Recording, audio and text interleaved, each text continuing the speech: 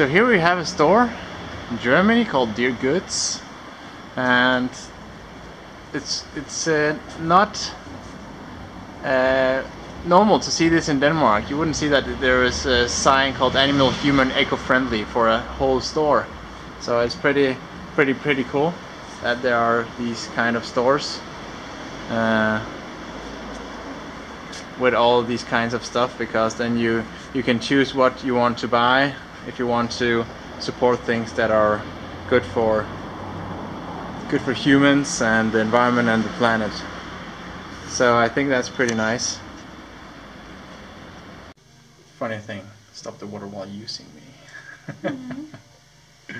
And yes, you can buy all these things that look like leather but are not in the store. So this is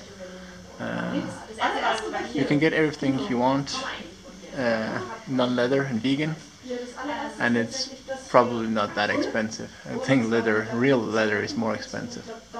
So no excuse, go vegan.